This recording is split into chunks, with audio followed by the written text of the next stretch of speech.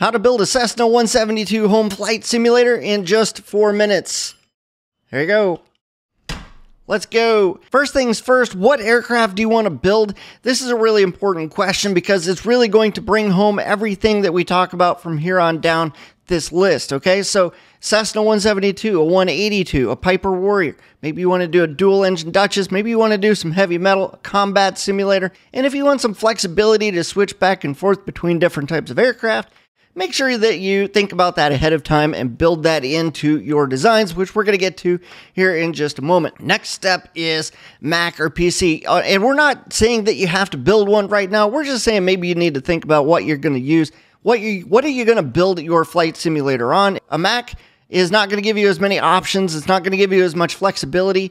If you want more leeway, if you want to go downstream, you want to make this happen for you today, then get yourself a PC or build a PC. So everything's going to work. There's going to be a lot more options, a lot more flexibility. Now you can use whatever software you want. You've got X-Plane, Microsoft Flight Simulator, Prepared, DCS. There's a whole boatload of options that will open up for you. Once you figure that out, what aircraft are you flying? What are you going to build? What computer are you building? Are you doing PC or a Mac? X-Plane, Microsoft Flight Simulator, or something else? Once you have these things in mind, once you've figured this out, then and only then can you move on to the fun stuff, and that is research and design. So now it's time to get yourself a copy of PowerPoint or Keynote or something and start designing, start building your flight simulator out on the computer. Start building it out in blocks so that you know what you want to go where. Where do you want that touchscreen? Where do you want that Garmin 530, 430? That's how I built mine, but now's the time to do that. Measure a whole bunch of times, then cut, okay?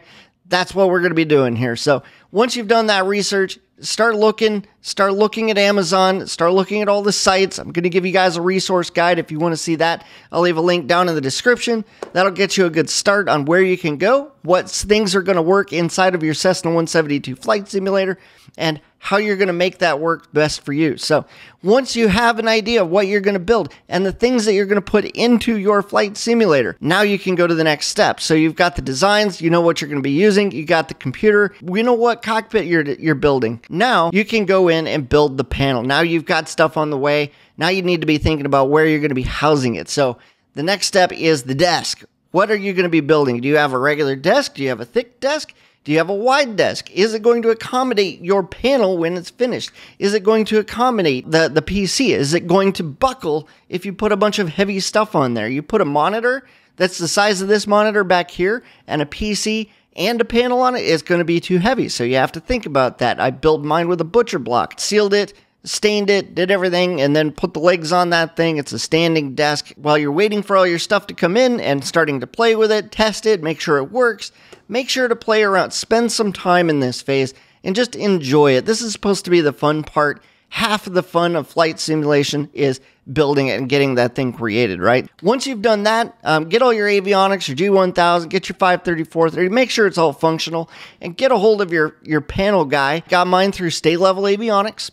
John at Stay Level Avionics will walk you through the entire thing. You will end up sending all of your stuff over to him, so make sure you get everything insured, make sure that everything works together. You're going to box it all up and you're going to ship it out. John is going to put this thing together for you. He's going to send it all back with everything in it ready to go. So all you have to do is literally just start plugging all this stuff in. That is go time. That's how you build a Cessna 172 flight simulator in 4 minutes or so. All right. If you have any questions, leave them in the comments. Don't forget to hit that like and subscribe button, and I will talk to you guys soon. See ya. Hey, if you haven't already done so, head over to EliteSimBuild.com, grab a copy of our home flight simulator resource guide.